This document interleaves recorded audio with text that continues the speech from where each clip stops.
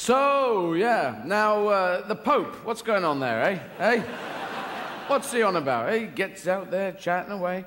Pope John, there was Pope John, if you remember. Now there's Pope John Paul. The next Pope's going to be Pope John Paul George. And we can see where they're going. It's that more populist edge. Pope John Paul George and Ringo is going to take off. He's going to have songs in the charts.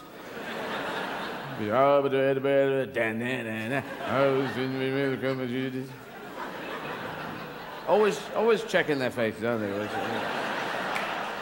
In case there are flies. You know, like cows use their tails.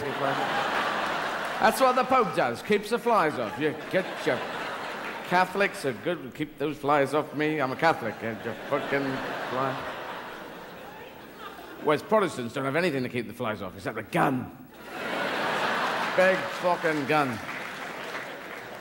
And it's, you know, because the Pope has got stuck in that sort of I'm wearing a tent type thing. And he goes around in a Pope-mobile, and the only other person who does that is Batman, who goes around in a Batmobile. Because he's Pope Man, Pope Man, Pope Man with altar boy. Pope Man. Quick, altar boy, there are some sinners who need chastising. Leap into the Pope.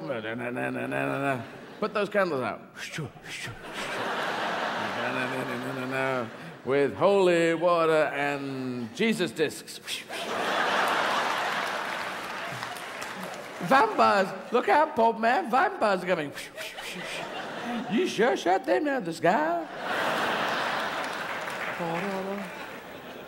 Could be a whole series